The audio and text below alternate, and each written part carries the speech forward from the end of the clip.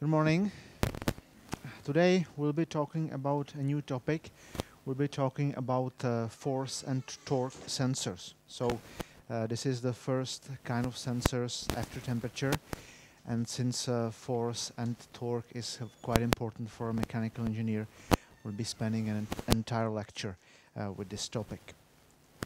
We'll start with force sensors, and at the very end of the lecture I will talk very briefly about the torque sensors. We will start with how the force is measured. We are typically not measuring the force directly, but we measure some effects of the force. So we will be talking about sensors that are called strain gauges, and this sensor transfers the force that you measure into deformation. So we will create a deformation of an object, and then we will measure this deformation, and this will be calibrated in force. The strain gauges that I will use here look like this. So they typically are installed on some object. It could be a beam that you bend, for example. And we will discuss the ways how to mount the strain gauges. We will have strain gauges that measure tension or they measure compression. So the strain gauge is mounted on the object that we call a load cell, and we will discuss also the construction of the strain gauge itself. The strain gauge looks like this, and it will have two directions, one in which it is sensitive to the force applied, and one in which it's not sensitive to the force. And we will need to mount the strain gauge correctly on the load cell or on the beam in order to measure what we want. So there will be different placement for strain gauges if you want to measure axial force, radial force, and so on. We will discuss two types of strain gauges. I will focus mostly on the metallic strain gauges because those are the most common ones. We will discuss briefly also semiconductor strain gauges so that you see what are the advantages and disadvantages of those devices. They are used as well, but they are not so common as wire strain gauges because you will see they have many disadvantages. So this is an example how a metallic strain gauge looks like. The metallic strain gauges can be either wire or foil. When it's a wire strain gauge, then the sensitive area is made out from wire. And if it's a foil, then it's a thin layer of constantan, and then this will be the sensitive area. The principle in both cases is the same. We are looking for very small changes of electrical resistance that are caused by the applied strain. In case of the semiconductor, the material is completely different. It's a semiconductor material of different types. We'll see it has some advantages, but also some disadvantages. So let's start with the wire or with the foil strain gauge. The construction is the following.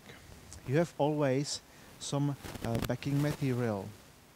It could be either paper or it is Kapton, which is a plastic material. And on this backing material you have a sensitive track of wire or of a foil. So if it's a wire strain gauge, then this is a wire. If this is a foil strain gauge, it looks like this, and here you see this black area is the foil. I have some examples of both strain gauges here for you. So those are wire strain gauges. I'll pass it to you. You can take it out from the box, and you'll see that the strain gauge is made from a very thin wire. The wire is made from constantan. Constantan is an alloy from copper and nickel, and it has a quite special thermal coefficient of thermal expansion. It's not expanding almost at all with temperature. And as we will see soon, the temperature compensation is very crucial for the strain gauge, because if you do not have temperature compensation, you are not measuring force, but you are measuring temperature, either temperature expansion, temperature changes. But only if you compensate for temperature, then you are able to measure force. So here, this wire is made from Constantan. If it is a foil strain gauge, then you have the same backing material, which in this case is typically Kapton. And this backing material is laminated onto the Kapton, and then it is etched away at the places where we do not want the material, the Constantan. So it is produced with the same technology like printed circuit boards. It starts as a laminated stack of Kapton and the conductive layer. Then you deposit the mask layer on the places where you want to protect the material from etching, and then it's etched away with some acid. I have a video later where you will see this, how this is produced. You see here we have terminals where we connect the strain gauge to an external circuit, and the sensitive area of the strain gauge is here. So those tracks here, that's the sensitive area where we detect the small resistance changes as created by the applied force. And the sensitive direction of the strain gauge is in the horizontal direction here. So the strain gauge, if it's created like this, is sensitive in this direction. So we want a maximum sensitivity in this direction, and we want to have zero sensitivity in this direction, so in the lateral third direction. The real foil strain gauge is shown here on this picture. So this is the backing material. This is the strain gauge itself, and here you have terminals that allow you to connect the strain gauge to an external circuit. Either this is spot welded or welded with ultrasound, or it can be even soldered. When you buy a strain gauge, it comes like this, and this is also a Kapton material, a Kapton tape, which allows you to handle the strain gauge and install that on some beam or on some load cell. I have here some examples of foil strain gauges that are already installed on this. Let's say this is just a metallic block to demonstrate the assembly. So the strain gauge is in the middle. Then you have the two terminals connected to a wire, so this could be connected to a measurement instrument, and then the terminals are soldered to the strain gauge, and then they are fixed with a special adhesive on the basic material. When you install the strain gauges, it's not that simple procedure. Strain gauges are basically glued to the object, but you need to be very carefully preparing the surface in order to prevent corrosion and in order to protect the strain gauge.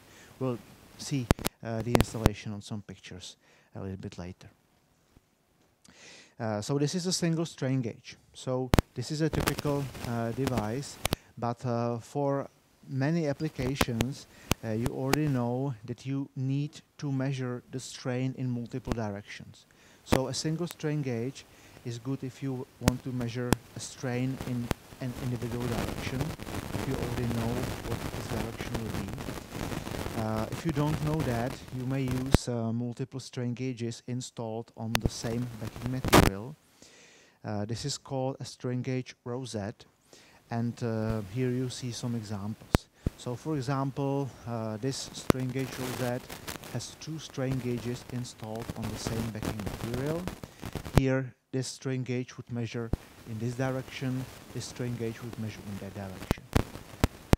You can have a strain gauge rosette with three strain gauges. So this is an example here. So 1, 2, 3 strain gauges under the angle of 120 degrees. And from the theory of elasticity of materials, you probably know that if we measure the strain in 3 independent directions, like 120 degrees shifted, and we may calculate the direction of the main stresses. So if you have a component where you want to measure strain and you don't know what is the direction of the main stress, then you may install a strain gauge rosette like that, measure the strain, and then calculate back what are the directions of the main stresses. There are other applications as well. A strain gauge does not have to be used only to measure strain that is caused by some force due to load in some object, but a strain gauge can be used also to measure, for example, residual stresses after heat treatment. So that's the example here in this picture. This is a strain gauge. You see 1, 2, 3 strain gauges on a strain gauge rosette.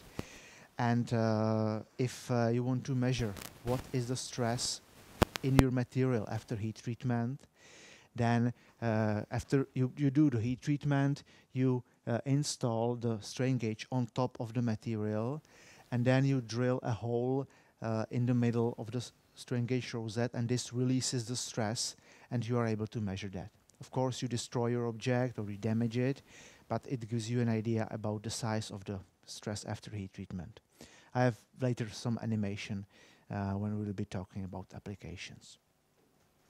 So a strain gauge rosette simplifies the installation of strain gauges because you don't need to measure yourself the angles on the strain gauge. Of course, you can take 2 individual strain gauges and install them like this. Then you need to maintain 90 degrees precisely here.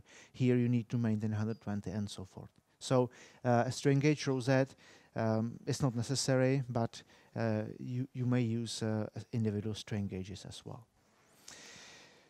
So how does it work? Let's imagine we have a strain gauge. I will show it here on the example of a wire strain gauge, but it works in exactly the same way also for all other strain gauges. So imagine that we have a strain gauge here, and this strain gauge is applied on some object. It could be a load cell, it could be a beam that I've been trying to bend. So if the applied force is 0, we have some initial length, L, and since force is 0, the strain is 0. So we will measure some initial resistance in the strain gauge.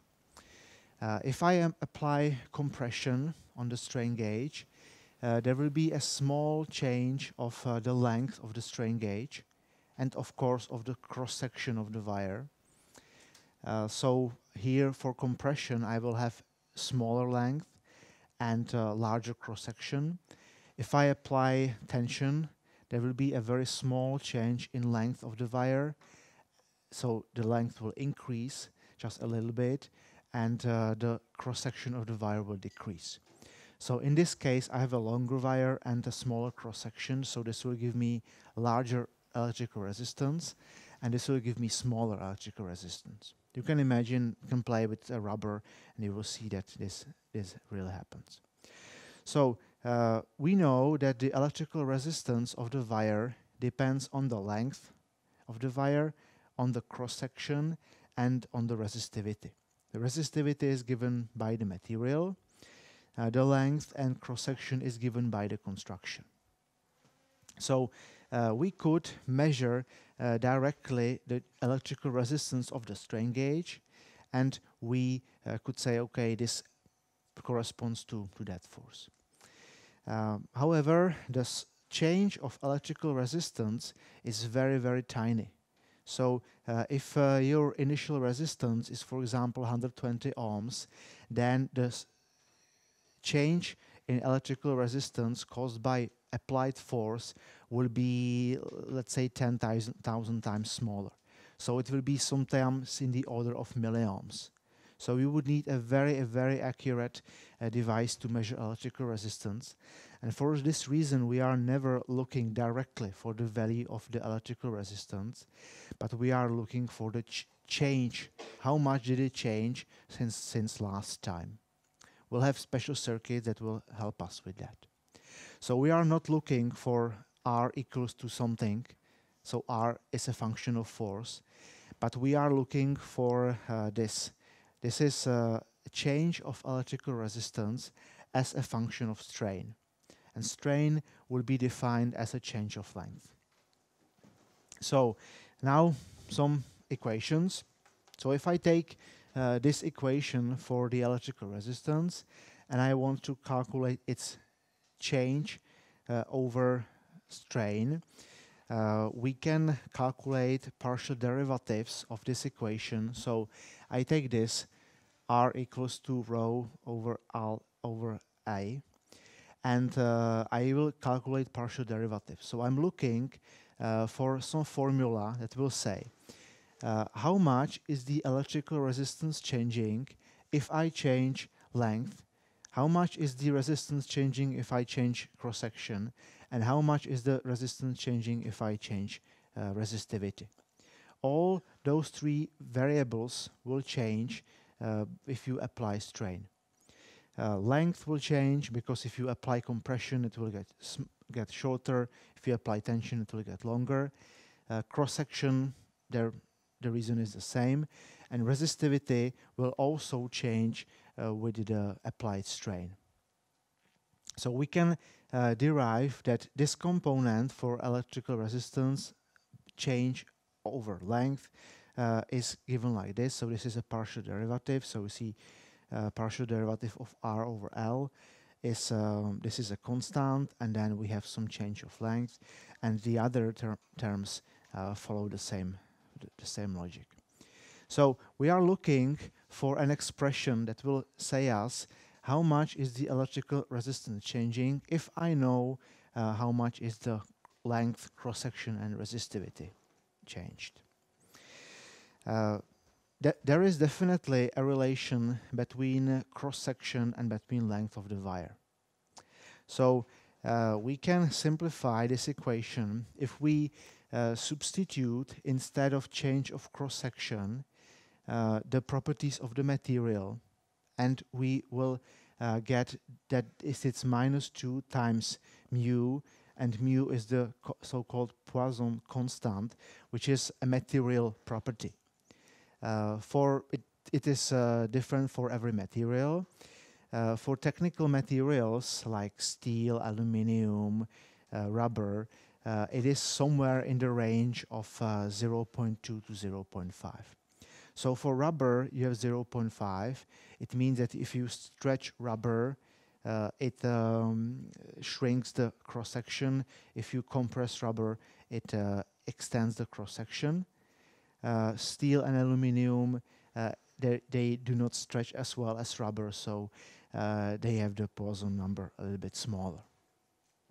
We'll need that also for the material, but luckily this is defined by the manufacturer. He specifies you what value this is, and he will give you not directly this number, but he will give you the sensitivity of the strain gauge. It's always written on the back, and there will be some small differences between individual batches, and we will see that this is also affected by the material. So now we have only two variables left. We have length and resistivity left in the equation. So we may write the result, and the result is this. Change of electrical resistance depends on strain times a constant value. Here this constant will be called a gauge factor, and in this constant you see that we have hidden the material here in this Poisson number, and the material is also hidden in this changes of resistivity. So the only thing that you need to remember here is this part of the equation and this part of the equation. So dr over r equals some constant times strain. But you need to know that in this gauge factor we hide multiple properties. We hide the pure geometry, which is given by the Poisson number, and we hide there the resistivity. This is a general formula that applies also for the semiconductor strain gauges, and especially this part is quite significant for semiconductor strain gauges. So for metallic strain gauges, we have mostly this term. But for semiconductor strain gauges, we will have two, and we will see that this will have a huge effect on the gauge factor, but it will also have a huge effect on the linearity of this equation. If you would look only on this equation, it looks as linear. If this would be a constant value, then the chart will be a straight line. But since this is changing and this is changing with applied strain, for semiconductor strain gauges, we will see that this is not a linear dependence. But for metallic strain gauges, at least in the range where we use the strain gauges, it is very good linearity, and that this will be very good property for the metallic strain gauges. So K is called gauge factor, and in other words, it describes sensitivity. So if I would plot the chart between strain and between the change of electrical resistance, we will see something like this. So we will have some initial value of electrical resistance, and then there will be a linear change, but once again, this applies only for metallic strain gauges in the small range where we use that. So now let's take a look on some gauge factors for different materials. The gauge factor depends on the material. So if we would use a different material, we would have different sensitivity.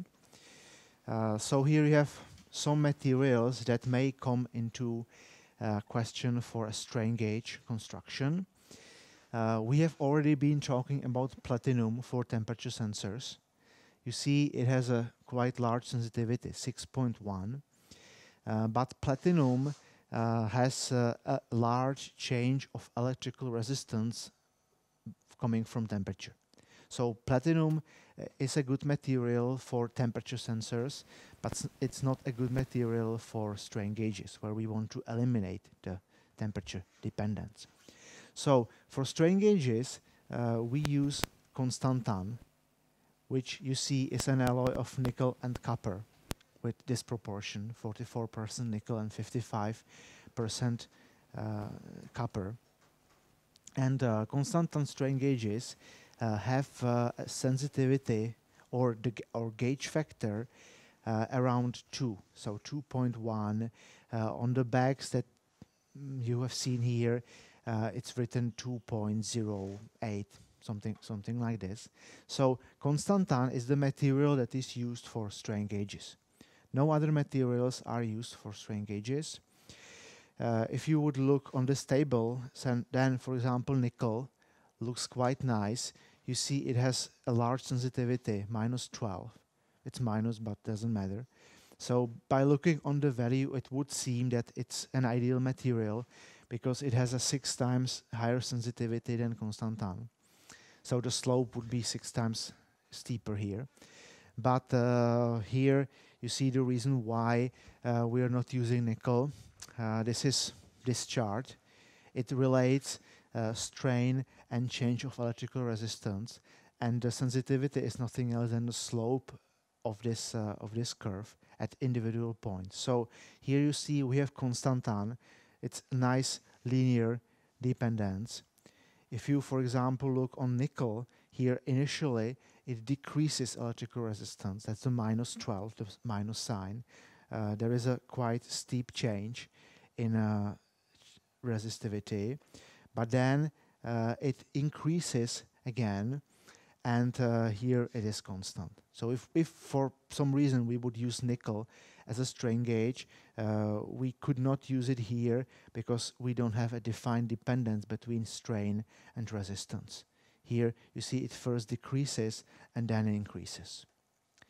On the other hand, Constantan has a nice linear dependence in the whole range where we use that. You see also here it goes from 0 to 1% of the strain. So the strain that you apply needs to be very, very small. So we typically apply strain like 0.5%, something like this. And you see the change of electrical resistance is very small. It's like 2 or 4%. The other materials have similar properties like nickel. For example, if you would use an alloy of rhodium and platinum, it would have a linear dependence here for very small strain, but then a nonlinear dependence here. Also, an alloy of rhodium and platinum would be quite expensive compared to Constantan. So for this application, Constantan is an ideal material because it has a linear dependence and its dependence on temperature is very, very small. The basic resistance of metallic strain gauges is 120 ohms. So you can see that there is a difference between the platinum RTDs for temperature, which typically have 100 ohms, and strain gauges have 120 ohms.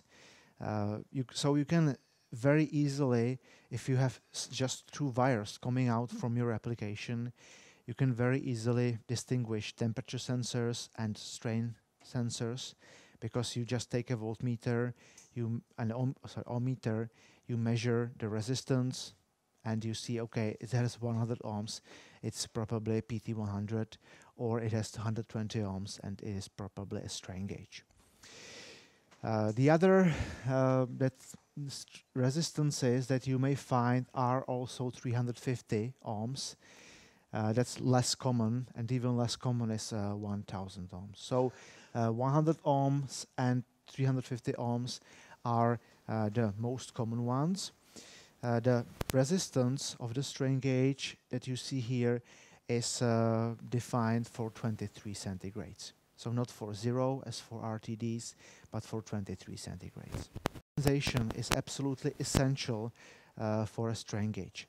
If you do not do temperature compensation, and if you do not do it correctly, then your strain gauge will not measure temperature, but it will not measure force, but it will measure temperature changes. Just to show you how crucial this is, I have prepared a calculation example where we will compare 2 strain gauges, one from Constantan and one, let's say, fictional strain gauge made from copper. So copper is not a good material at all for strain gauges, and you will see why.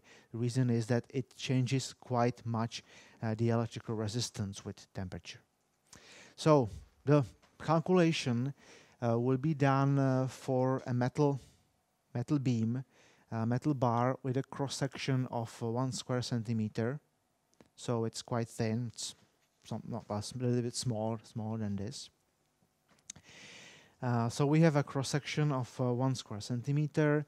The material is steel with this Young's modulus, and we will apply a force that equals roughly to 100 kilograms. So it looks like this. This is 1 square centimeter, and we have 2 strain gauges mounted on this beam. Strain gauge 1 is made from Constantan. You see that Constantan has a quite small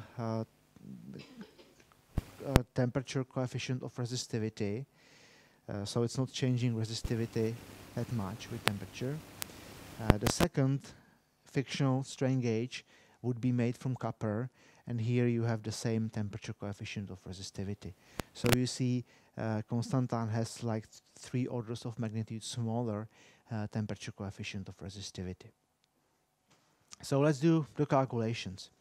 So if I apply the force on my beam on 1 square centimeter cross section. I will calculate the tension stress. It's nothing special, 10 megapascals, so nothing for steel. And the strain that you apply on the beam is 50 times 10 to the power of minus 6. This is also sometimes called 50 microstrain. So this will be the value that we will need into our equation. So here you see we are looking for the relative change of electrical resistivity, and this is the strain that we have just calculated, so the 50 microstrain, and K is the gauge factor, and I will assume that it's a metallic strain gauge with a gauge factor of 2. I did not consider that here Constantan and copper have different gauge factors, but we will see that it will not have that big effect on the result. So you see that the relative change of electrical resistance caused by the 100 kilogram load is very, very small. It's a really small number. If we would look for the absolute value of resistance for a 120 ohm strain gauge, then we can calculate that it is 12 milliohms. So we have 120 ohms strain gauge, and here we have caused 12 milliohm change just by loading that with 100 kilograms. So it's very tiny. The circuit that we typically use for a strain gauge is a Wheatstone bridge, and we'll discuss it in a few minutes. But here I have used so-called 1/4 bridge, and the output voltage that I would get from this 1/4 bridge from the 100 kilogram load would be 0.3 millivolts, so 300 microvolts. So a really, really small voltage, and you want to measure force of 100 kilograms.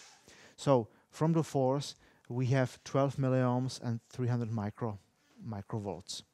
So now let's take a look what would be the effects of temperature. So let's imagine the sun starts shining on my steel bar, and it will cause the change of temperature in the strain gauge of just 10 centigrades. That's nothing unusual. You just open the window, the cold or hot air comes in, and you have this change of 10 centigrades. So if you calculate this for Constantan, you see that we would have a change of roughly 10 milliohms. So this is equivalent to adding another 100 kilograms load. So this is roughly 100% relative error. And for copper, you see that the change of 10 centigrades would cause a change of 4.7 ohms. So this is like at least 3 orders of magnitude bigger than the effects that you have created by force. So this is the reason why copper is not used for strain gauges. But even if we use Constantan, which has a very, very small temperature coefficient of resistance, the change caused by temperature may have the same size like the change caused by the force. So you see we have 12 milliohms, and if we do not do any temperature compensation, we may have the same change in electrical resistance caused by temperature. So temperature compensation is absolutely crucial, and if you don't use that, it will not measure temperature, it will not measure force, but it will measure temperature. So that's an illustration why it is so important to have temperature compensation. And we will discuss circuits that do this for you. Just one side note related to semiconductor strain gauges. Since they are not that common, we'll just briefly discuss their properties, but will not use them in our labs or in our applications. There are several principles behind semiconductor strain gauges. In all cases, it is also changing electrical resistance as a function of applied strain. I recommend you to try out this website. which has quite nice animation showing the principles. So here you see we may have a composite material, which is typically a polymer or a thick film material. And here we have conductive particles, and if we press if we compress the material by applying the force, the conductive particles come closer, and this decreases electrical resistance. So this is also one of the principles behind semiconductor strain gauges. The other is that we are using something that's called piezoresistivity. That's the typical property for silicon, and it has also an effect on electrical resistance. The advantages of semiconductor strain gauges is that it has a much larger gauge factor. The typical gauge factor for a metallic strain gauge is 2, and for a semiconductor strain gauge is larger than 100, so 150. So that's a typical value. So you see, we have at least 25 times higher sensitivity if we use a semiconductor strain gauge. On the other hand, we have a nonlinear dependence between strain and resistance, and we have a much larger temperature dependence. So the typical influence of temperature on resistance for a semiconductor strain gauge is about 75 times higher than for a metallic strain gauge. So we have seen what effect does temperature have on wire strain gauges. It's really large. And for semiconductor strain gauges, it's even worse. So say 75 times worse result if your temperature is changing. So semiconductor strain gauges are good if you know that you really need this high sensitivity. But it's not a good idea to use them if you know that your temperature will change in large range. So it's a good application to have that in a lab where you know that temperature might change plus minus 5 centigrades. But it's not a good idea to use semiconductor strain gauges in applications like exterior applications where your temperature may change quite rapidly. Semiconductor strain gauges, they typically are much smaller than the wire strain gauges. So here you have some pictures of semiconductor strain gauges, including dimensions. So this is the typical size. So it looks like a rectangle of semiconductor material. Typically this is between 2 and 20 millimeters. You see here this is between 0.1 and 1 millimeter. So if you are limited in space where you can install your strain gauge, then you may use this semiconductor strain gauge. But if you are not limited, then you should prefer the metallic strain gauges because they are linear and they are not as much temperature dependent as the semiconductor ones. To give you an idea how is the dependence looking like, you see the equations here. So this is resistance and strain. So for the metallic strain gauge, we had a constant times strain, so we have linear dependence. For a semiconductor strain gauge, you see we have multiple values here, C1 and C2, and here we have epsilon and epsilon squared. So this is a nonlinear dependence. The same applies for temperature. You see we have multiple coefficients, and here the temperature is squared, so this is also a nonlinear linear dependence. So if you know that your temperature will not change that much, if you will be working in a very small range, then you can use this without any trouble. But if your temperature will change, then don't use that. I have some examples here of semiconductor strain gauges, so I will pass you those strain gauges. So they are without the backing materials. You will see that they are very, very small. The ones I have here, they have dimensions of something like 0.5 millimeter. this dimension, and this is roughly 10 millimeters. It's very, very fragile, so it's quite hard to install on the material, and it breaks quite often. So here you need to apply special glues and handle that very, very carefully. If you have the strain gauges with the backing material, then obviously it requires a larger space to install that, but it's less sensitive to mechanical damage during the installation procedure. Let's take a look on circuits that are used for strain gauges. We will discuss basically 3 circuits, and all those circuits will be including the temperature compensation, because without temperature compensation it doesn't make sense at all to use a strain gauge, because in the first place it would be a thermometer and then it is a strain gauge. So we'll start with the connection that is called a 1/4 bridge. It is a 1/4 bridge with temperature compensation. The strain gauge that measures something, so the effect of strain is this one. So we see all my resistors in the bridge have the same initial value, R0. So if I choose 120 ohm strain gauges, then this would be 120 ohms, 120 ohms here, 120 ohms here, and this would be also 120 ohms here. The single resistor that is changing with the applied strain is this one. You can place the resistor at any position in the bridge you like. For no reason at all, I've chosen this position. So this resistor is changing by the strain that I apply, and the change is the delta R plus or minus. We have already seen that the value of delta R is very, very small, like 3 orders of magnitude smaller than the value of R0.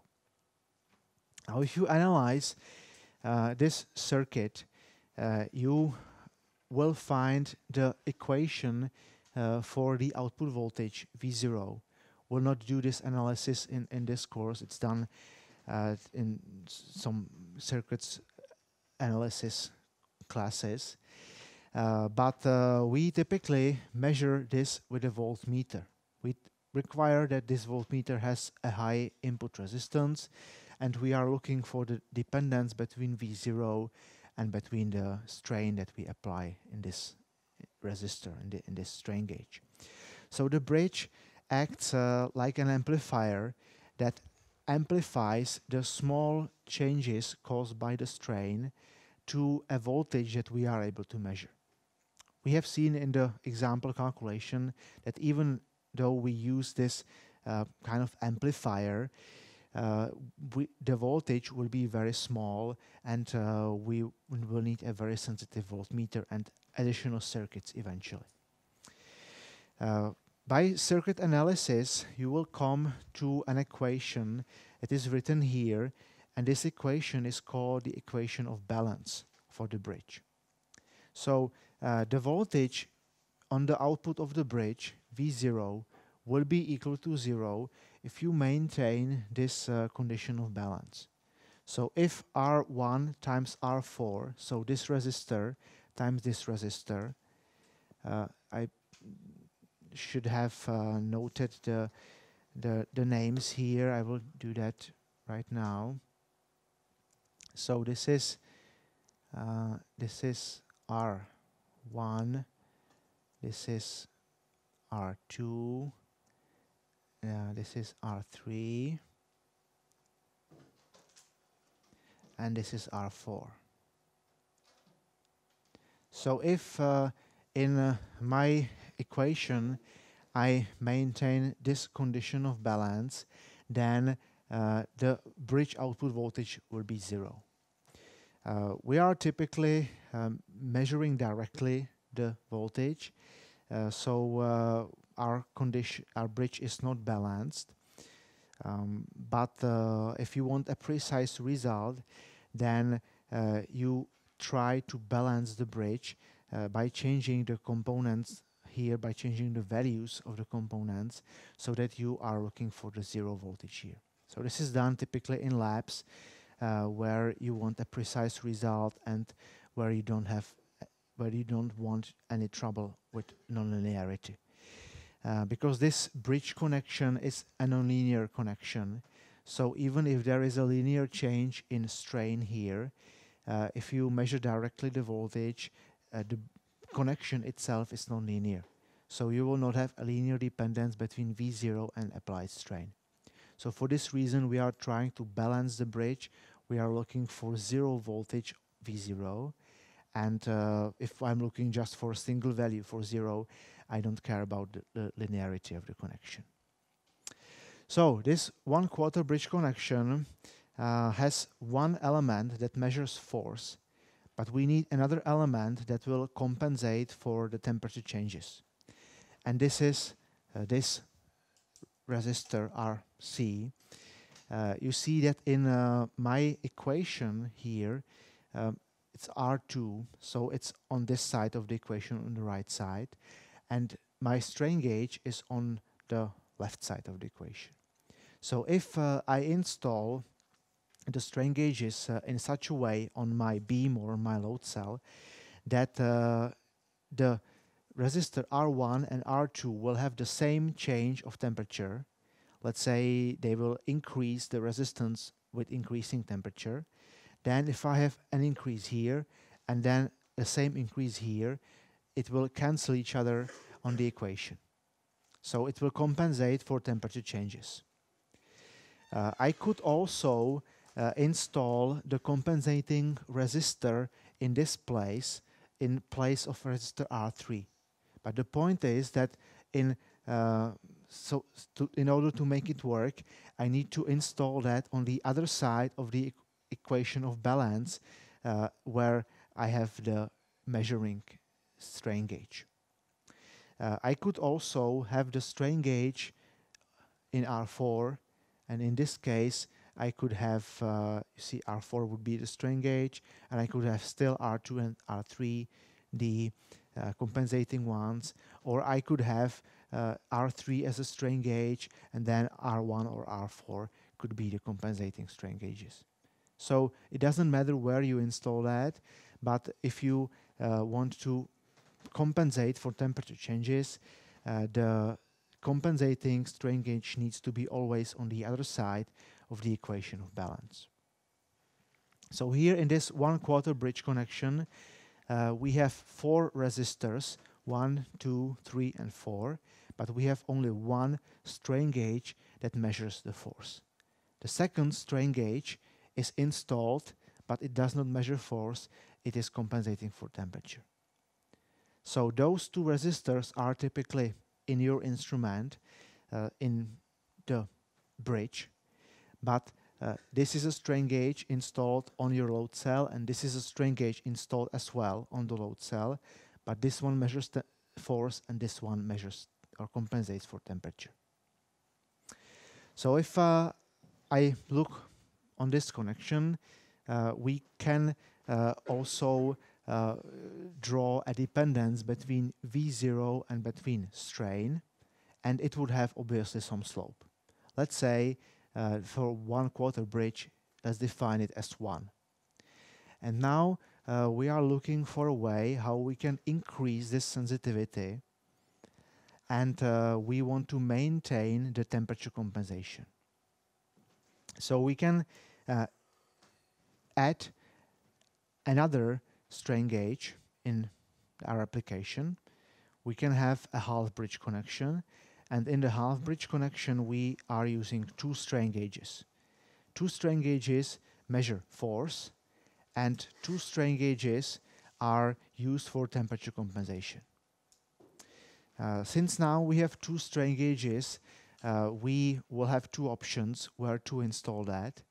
The first one that you see here is for applications where your strain gauge measures in the same direction. In other words, we have 2 strain gauges installed, and they are both measuring either compression or they are both measuring tension.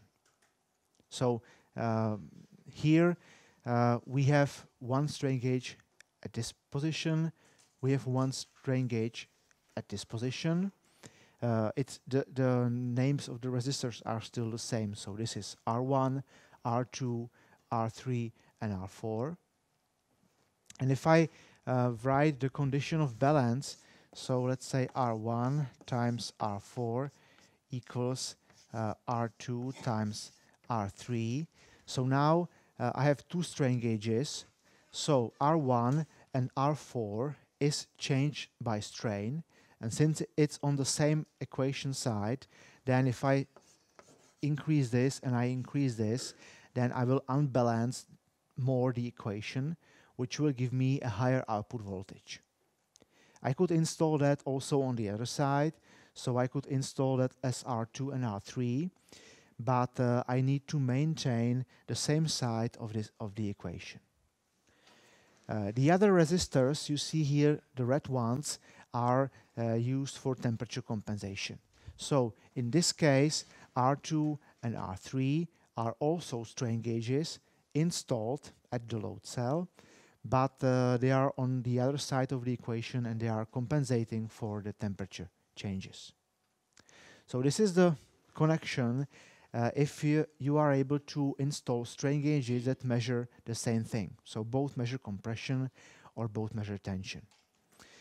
In some applications, you may use one strain gauge that will measure compression and one strain gauge that will measure tension. So in this case, we need to reposition the measuring strain gauges in the circuit in different positions. So we will have still the equation of balance. But if now one strain gauge is increasing resistance and one strain gauge is decreasing resistance, I need to place them on the other side of the equation.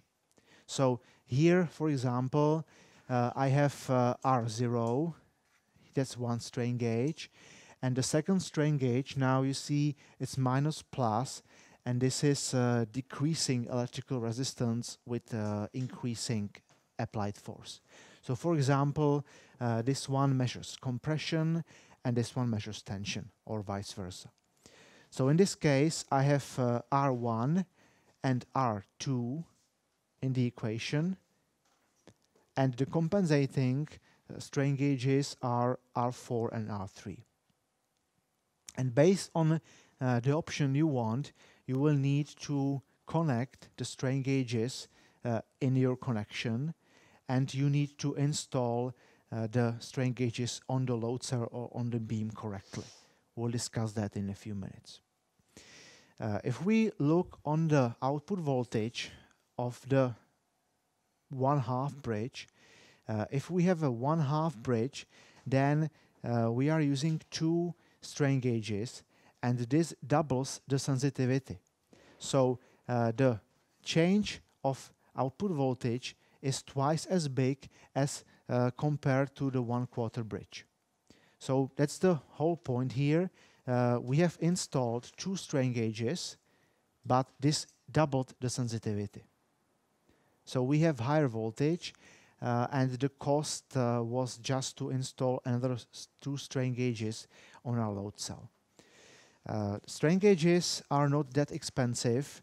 The strain gauge, the foil strain gauge that you have seen here, like this one, it's like 100 Czech crowns, something like that, so like 3-4 euros. So it's not that expensive, and by installing two of them, you double the sensitivity. So what if I want even more increase the sensitivity? I may use 4 strain gauges that measure the strain directly, and this is a full bridge connection.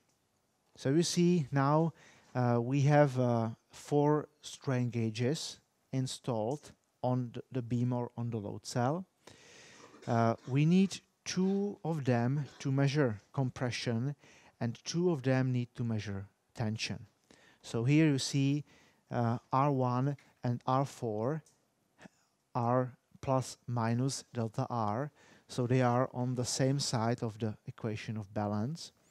And R2 and R3 are minus plus delta R. So they need to measure the opposite stress compared to R1 and R4.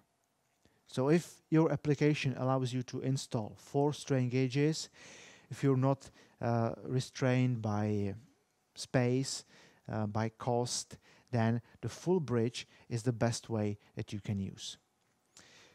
How about temperature compensation? Does it work here? It does. Because if I assume that all strain gauges have the same temperature, then if I increase, for example, R1, then all others will increase as well. So I have an increase on this side of equation and the same increase on this side equation, so the effect will cancel each other. So a full bridge has also the temperature compensation feature. So compared to the 1/2 bridge, we also have 4 strain gauges, but in a 1/2 bridge we use 2 strain gauges to measure force and 2 strain gauges to measure temperature or compensate. But in a full bridge connection we use all 4 strain gauges to measure force and to do temperature compensation. If you compare the sensitivity of full bridge to 1/2 bridge, it doubles the sensitivity.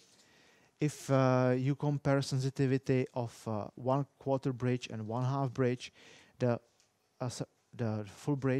full bridge has 4 times higher sensitivity than 1/4 bridge. So in applications with strain gauges, if you're not really limited by space, a full bridge connection is used almost exclusively. So in weight applications, you will always find 4 strain gauges that do temperature compensation by itself, and they have the highest possible sensitivity out from those 3 bridge connections. I have here some example calculation with a full bridge that will show you what are roughly the values of resistance and voltages that you may find in strain gauge applications. So in this case, they have used 350 ohms. They apply strain, then those are the values that you may expect. So 350 was the initial value for 23 centigrade. And for 0 strain, now the full strain is like 1 ohm plus, here like 1 ohm minus. And the output voltage from this full bridge connection, you see it's roughly 27 millivolts. So it's still very small. You cannot transfer it to large distances, and you typically need an amplifier that sits right behind this bridge and amplifies this DC voltage. So now let's take a look on the way how we install strain gauges on beams for different cases. So all these examples will be done for a full bridge connection, because that's the typical one. So we're using 4 strain gauges, but we will just install them in a different way on the beam. So let's say I have a beam like this. Here the beam is fixed in some wall, and I want to measure axial force in this beam. And I want to compensate, of course, for temperature. I want to compensate for bending force, so FB, and I want to compensate for torque that I may apply on this beam. So the bridge that I will use is shown here, always R1, R2, R3, and R4. And for this connection, this is the correct way of installation. So here you see I have R1 and R4. They measure the axial force. If I would apply bending force Fb, then R1 will measure tension and R4 will measure compression. So Fb will be compensated because here I have R1. R1 due to Fb is increasing, but R4 due to Fb is decreasing. So I assume that they have a linear dependence, so they will cancel the effect of bending force. The same thing would happen if the bending force would go from this side. So then I would see also the compensation because I would have R2 and R3, and this will be compensated as well. The same happens for torque. For torque, I use R2 and R3. So you imagine I apply torque. I try to bend the beam like this. So let's say R3 is being extended and R2 is being compressed. And since this is again on the same side of the equation, it will compensate for torque as well. So if you have a full bridge connection, if you install the strain gauges like this, it will be good for measuring axial force, but it will compensate for bending force, for torque, and for temperature. What if I want to measure the bending force? Well, if I want to measure the bending force, I need to rearrange the strain gauges on the beam. So this is it. Still the same bridge. So in electrical way, the connection is exactly the same, but the strain gauges are installed in a different way. So you see they are now all facing in the axial direction. I want to compensate for axial force, for temperature, for torque, and I want to measure only bending force. So here, if I apply axial force, I stretch R1, R4, R2, and R3 all in the same way. So in my equation, all will change by the same amount. So the bridge will remain in balance. But if I apply the bending force, here I will apply tension to R1 and R4. So R1 and R4 are here. So let's say they will increase the resistance. And here R2 and R3 will see compression, so they will decrease the resistance, so this will be a smaller value. And the bridge will be more unbalanced, and I will see a higher output voltage. The same works also for torque. You may test it yourself. So here this arrangement is good for measurement of bending forces. And the last thing will be torque. I will have a shaft and I want to measure the torque that is being transferred by this shaft. Again, a different arrangement in mechanical way, but exactly the same connection in electrical way. So it still is a full bridge connection. But now here you see the strain gauges are installed under the degrees, under 45 degrees related to the axis. Why? Because from elasticity of materials, it is known that the direction of main stresses for torque is under the angle of 45 degrees related to the axis. So here you see I have R1 and R3. So R1 and R3 are on the different sides of the equation. If I apply torque, then I will have one stress like this and another stress like this. So I need to have R1 and yeah, there's a and this should be R2. This should be R2 and this should be R4. And R1 will have the same direction like R4. Let me correct that. So this is R4 and this is R2. I will have a compensation for axial forces, and I will have a compensation for bending forces. You see here, I need to maintain this 45 degree, and I need to maintain 90 degrees between the strain gauges. So this is exactly an application for a strain gauge rosette, because you have already two strain gauges installed on the 90 degrees angle, and you just need to place them on the shaft. If you look on some more sophisticated solution, you will find out that you may combine those installation examples. So you may have this strain gauge rosette installed for torque plus another strain gauges for axial forces and for bending forces. So you are not limited in using only 4, but you are limited by the number of 4 in the bridge connection.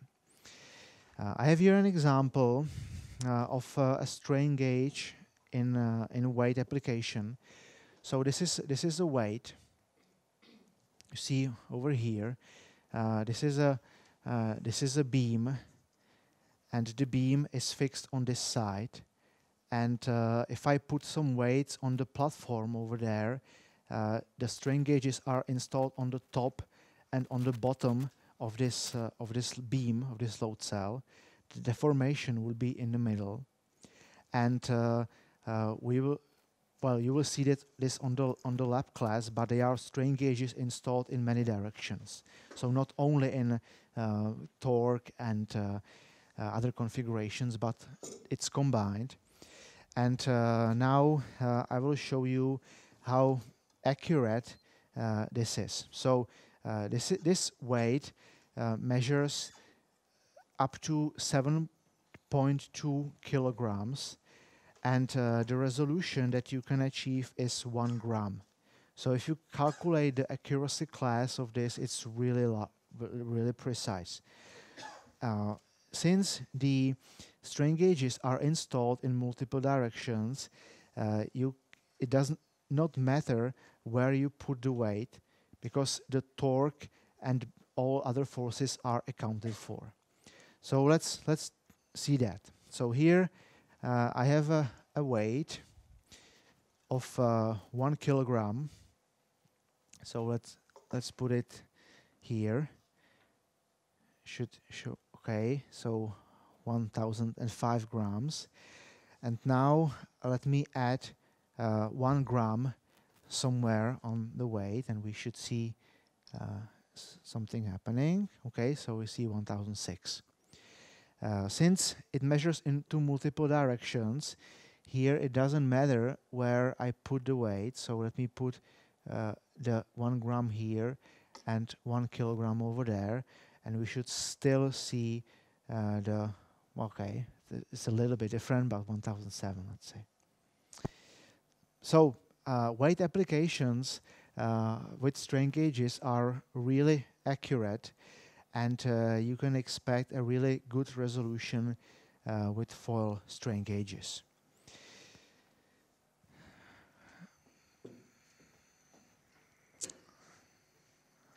Where do you mount the strain gauge?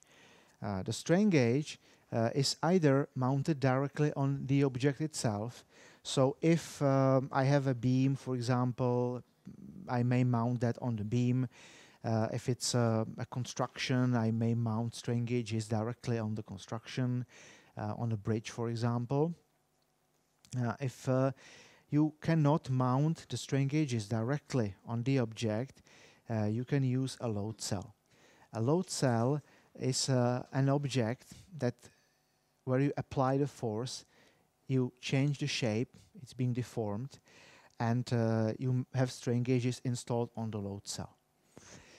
So load cells are typically used in weight applications. So something like this, where you add your individual loads and you weight them. We will discuss just a few types of load cells. I'll start with the S-type load cell. The S-type load cell looks like this. You see, it has a form of letter S. You apply the force from the bottom and from the top. So here you have typically some threads where you mount something. And the strain gauges are installed here in the middle in a cavity that is typically sealed in order to prevent corrosion of the strain gauges. So this could be a stainless steel block. There is a hole that's milled in the middle. It looks like this, and the strain gauges are installed over there, and then this is covered with another stainless steel plate and typically welded so that it's hermetically sealed. The S-type load cell has a very good protection against overload, because here you see I have this space over there. If I apply too much force, this will bend and this will bend, but when those two surfaces touch each other, the stiffness of the piece will increase rapidly. So there is a good protection for overload for this type of load cell. Another example is the beam load cell. This is basically this type of load cell. So a beam that is fixed on one side and fixed to the platform on the other side. So the platform can move freely up and down. So you typically have the load cell attached here to the base of your device. And then here there is another platform attached to the top, and this deforms the load cell. The strain gauges are installed in this hole.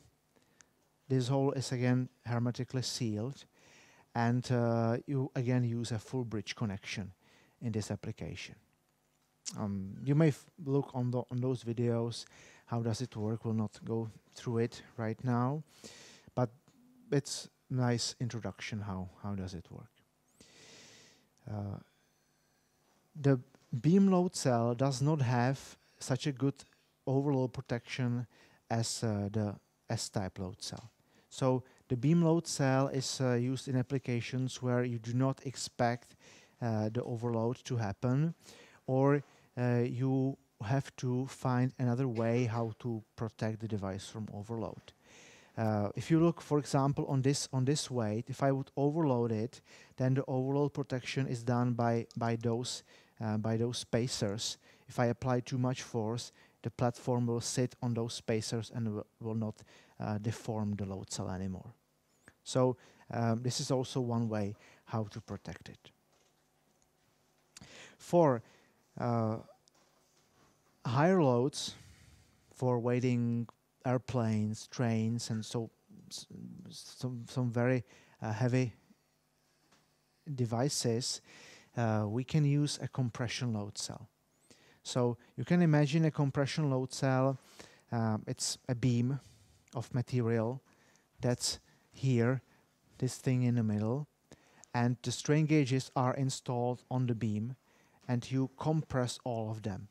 And in compression, you have a high stiffness, so you have a high rating, high capability to measure the load. So this is used typically for weighting large devices like trains, for example. So now some applications of strain gauges. So I have selected only a few of them. So you may find strain gauges that measure the tension in railway tracks caused either by the trains that are passing or by the temperature changes. So then it looks like this. This is the railway track. Here you have the strain gauges installed. In all those applications, you need to protect quite well the strain gauge itself. So it never looks like this, the strain gauge just on the material, but you have many other materials, many layers that are protecting the strain gauge. By the way, this is the same strain gauge like you have seen here. It has just a different applied layer. And you see that this layer was not as good as the previous ones because it corroded in few months, few years. Strain gauges can be used to measure strain in mechanical applications. So here you see you have a pin and 1, 2, 3 strain gauges that measure the strain. You may have that on shafts or camshafts or any basically mechanical device that you can find. One interesting application, you may want to analyze the strain on a bike during a ride.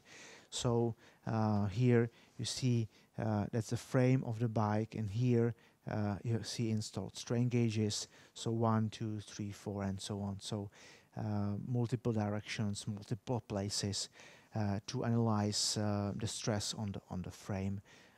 It could be used, for example, to verify final element calculations of this frame, or to verify if the welds are done correctly, or if you can save some material by reducing the weight, and so on. Other application, still strain gauges. So this is a bearing. You see strain gauges installed on the bearing. Here you see some shaft. So here again strain gauges and so on. You may find many examples of strain gauges. Strain gauges are not limited only to metallic materials. So you can install strain gauges also on composite materials like this. So this is a carbon composite. You see we have strain gauges over there. Those are blades of a fan, of a compressor, so you may install that also on a rotating part. But in this case, you need typically a wireless transmitter to get the data out. So it looks like this: a rotating shaft, a wireless transmitter connected to strain gauges. Typical application where you find strain gauges are weight applications, so weights. You may find that also at home. So here I have an example that's a personal weight, and here there is a beam over there. The beam is attached to one side of this stack, so it sits on ground, and the other side is attached to the platform, and when you stand on that. It's not very good visible inside, but there is a full bridge.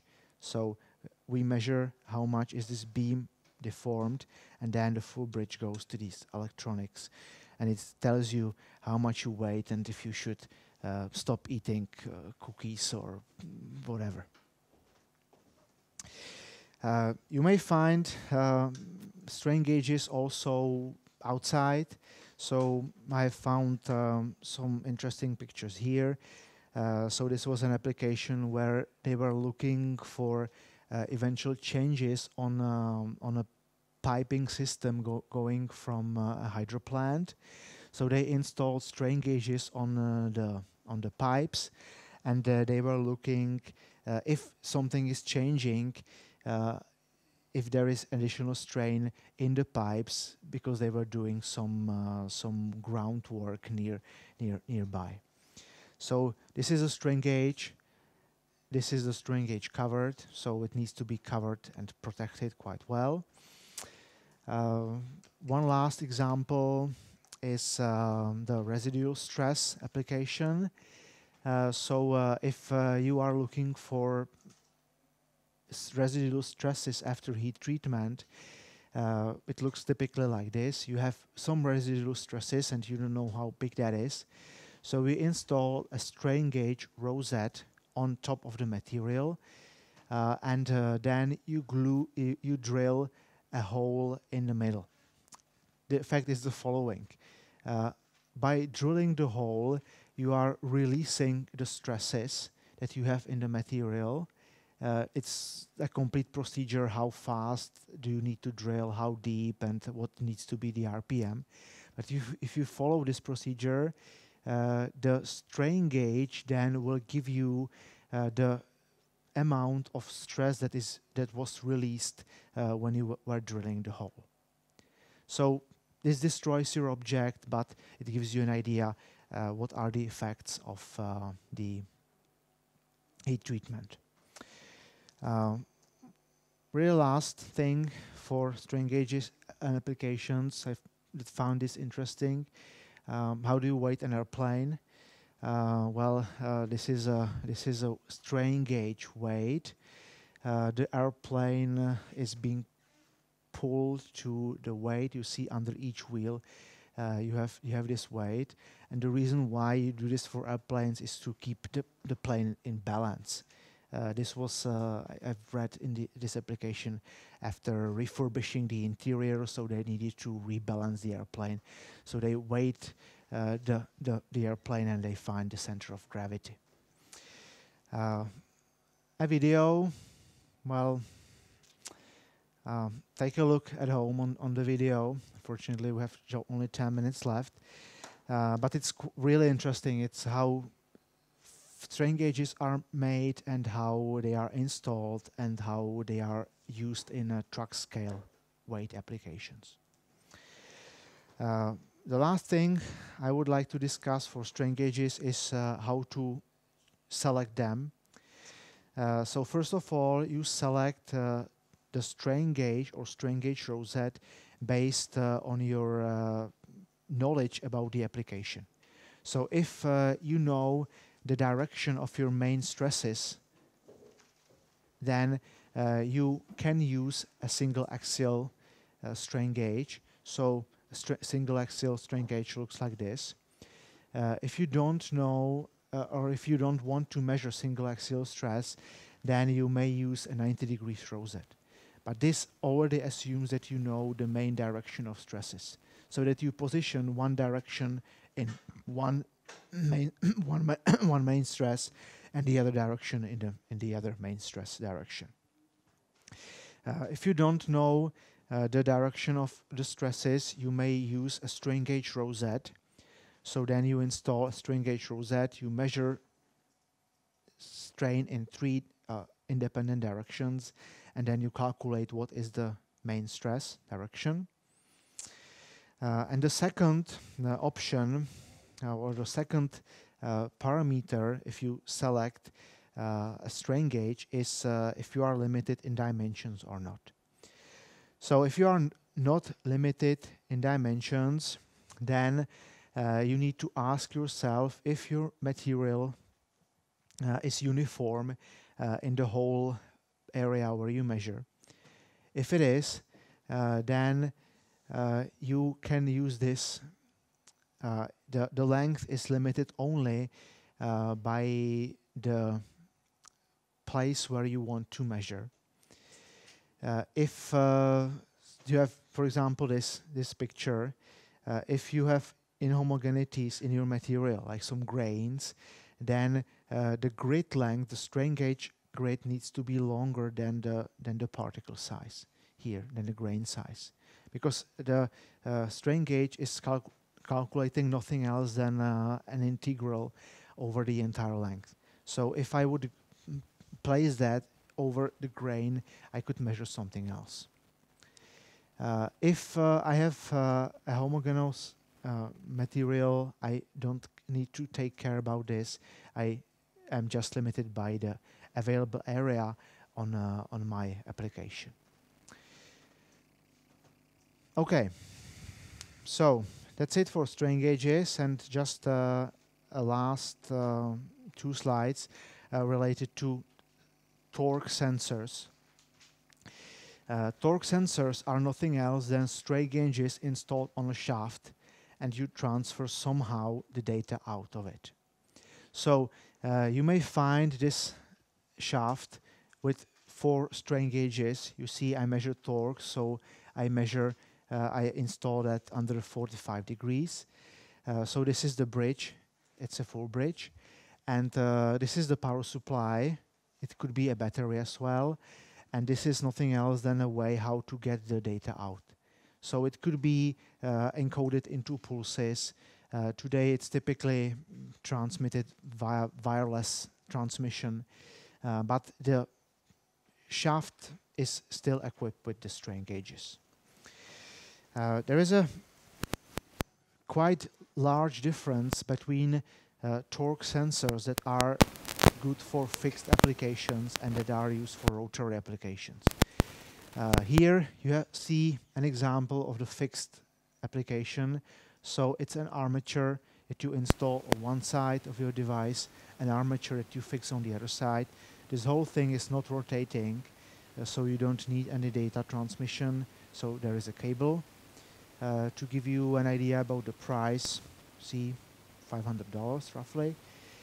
If you want to make it in a rotary application, then it becomes about 10 times more expensive for the same range. So here you see that's an example of a rotary torque sensor, input shaft, output shaft, and strain gauges installed on the shaft, wireless transmission from the rotor to the stator, and then there's a cable coming out.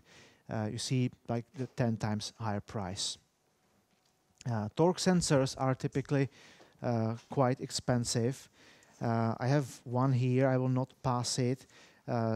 It looks like this. You will have a chance to see that on the lab class. This one is for 20 Newton meters and 50,000 RPM. And just to give you an estimate, this is roughly 8,000 euros. So it's like almost half of a car, just the torque sensor. Last slide, applications of torque sensors. So they are used in applications where you need to measure the torque characteristic of motors. So this is a motor, a torque sensor, and a load. So here you see we need the rotary application. One interesting picture I found, this is a torque sensor for 1.5 meganewton meters. You see the size. It's used in both in ship applications to measure the torque of the motor that is applied on the propeller of the ship. Any questions? Okay.